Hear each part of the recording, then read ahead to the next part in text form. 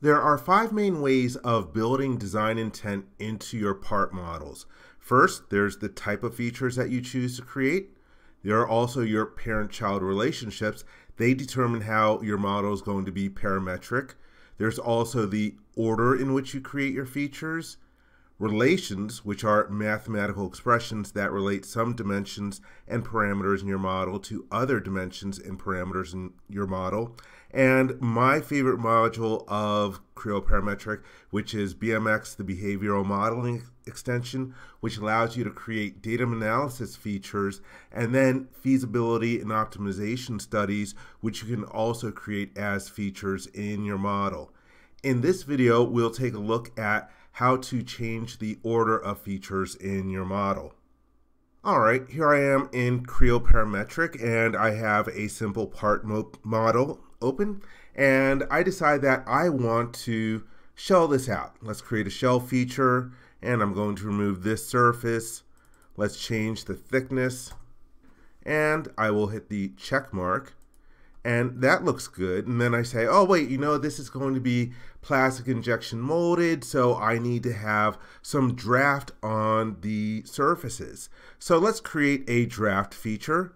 And I'm going to query select until I get the intent surfaces. In other words, the surfaces associated with the extrude. Let me hold down the right mouse button to activate my draft hinges collector. And let's do it about this surface over here. And let's, do about 5 degrees of draft. And then I'll hit the check mark to complete the draft feature. And I decide to check out, let's take a look at a cross section. So let's go to the View tab. I'm going to create a section using this datum plane over here. And what I notice is that because I did the shell before the draft, I don't have a constant wall thickness, and I want to have a constant wall thickness. So in order to change the order of features in your model, you can use drag and drop in the model tree. I can grab this draft feature and reorder it above the shell feature, and now I have constant thickness again.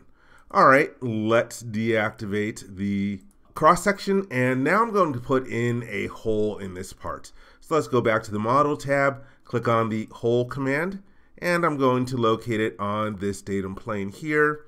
Let's hold down the right mouse button and activate the offset references collector. And I'm going to dimension it from the datum plane front, and let me hold down the control key and get this surface here. And from the datum plane front, rather than offset it, I'm going to align.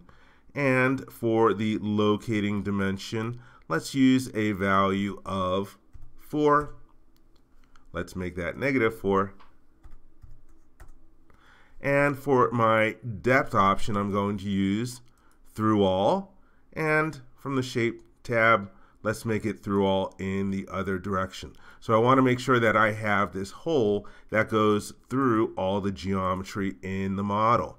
And I decide that I need another extrude in the model. Let's sketch on this surface here. Go into sketch mode, and I'm going to use a rectangle. Let's just drag it out over here. Oh, there we go. There are the different dimensions in here. So let's make this a value of 20 and make this one a value of 10. Hit the check mark. Let's extrude this. And for the depth, let's use 2 selected and pick that surface over here. All right, so I hit the check mark, and that hole that I wanted to go through everything, well, it's a through all hole, but it goes through all the geometry that exists above it in the model tree. If I want the hole to go through this other extrude, it has to be below the extrude in the model tree. So again, that's why the order of features is important. And again, I can drag and drop. I just want to mention that if you have trouble dragging and dropping, you can go to the Operations Overflow menu and choose Reorder. And we have this nice feature reorder dialog box, so we can select the features that we want to be reordered. if they have any dependent features that need to follow along with them, they'll be listed in this field here, and we can choose whether we want them to appear after or before another feature. I want it to be after a feature, and then you can click in the target feature collector to activate it, or if you hold down the right mouse button, you can choose target feature, and then let's pick the extrude and click OK. And so now my hole is going through the extrude as well. So again, order of feature creation, very important to determine the resulting geometry that you're going to get in your model. And you can reorder by dragging and dropping, or you can use operations reorder. Be aware that you can also change the order of features in an assembly. So let me go over to this assembly of a bike over here, and I have this part and I want it to be lower in the model tree, so I'll just grab it and drag it down to where I want it to appear. And then I've got another component that I want to appear between a couple of different sub-assemblies in here. When you're dragging and dropping to reorder, sometimes it can be a little difficult because it might end up accidentally restructuring the model. So in that case, you can use the reorder command, but it's not operations reorder. That's the feature reorder command. You go to the component overflow menu and choose component operations. And in the menu manager, you can choose reorder.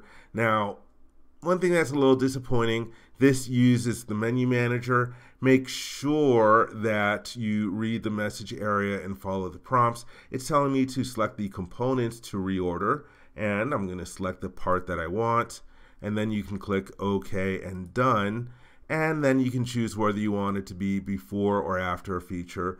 Let's go after this time, and I want it to be after the front wheel assembly. And it's reordered. I can click done return out of the menu manager, and that way I've got the component in between those two sub-assemblies, and I've prevented myself from accidentally restructuring it into one of the sub-assemblies. I hope you enjoyed this video. For more information, please visit www.creowindshield.com. If you learned something in this video, please give it a thumbs up. And if you like this video, please click the subscribe button to be informed when new videos are uploaded. Thank you very much.